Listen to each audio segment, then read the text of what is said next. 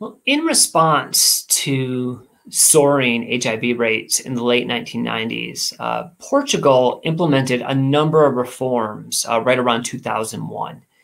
And one of them was to decriminalize the possession of all drugs. So essentially, for all drugs, if you got caught with less than 10 days worth, you were then, as opposed to being arrested, you would then have to go in front of what was called a dissuasion commission, which was typically, maybe a social worker, a health worker, maybe a lawyer.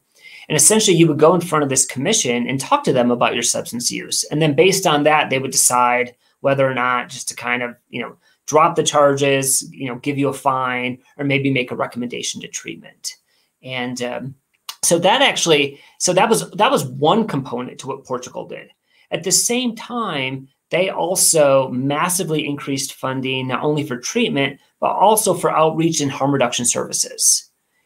And so one of the things that's been difficult has been trying to tease out, well, from what we're seeing in Portugal, how much of that can be attributable to them, to the decriminalization versus just the increase in funding and treatment, and then also, in the increase in funding for harm reduction.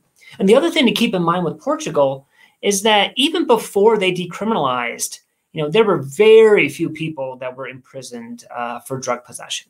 So in fact, some people say that kind of what they passed in 2001 was just an extension of something that they had passed in 1993. So there already wasn't much of a risk there. But that said, it's been about 20 years, and this gets a lot of attention. And so as I mentioned earlier, you had kind of soaring HIV rates. They implemented these reforms. The rates went down.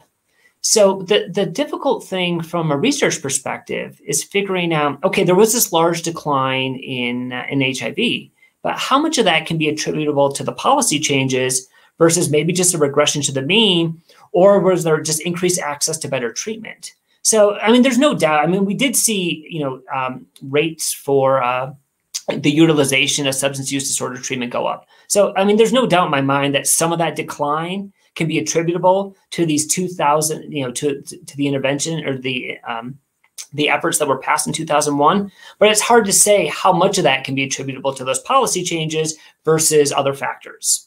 But look, this is, this policy, this approach has been in effect, for 20 years. And it gets a tremendous amount of attention nationwide or worldwide. But the thing to keep in mind is this was much more than decriminalization. People often refer to it just as decriminalization, but I think it's better to think about this as decriminalization plus.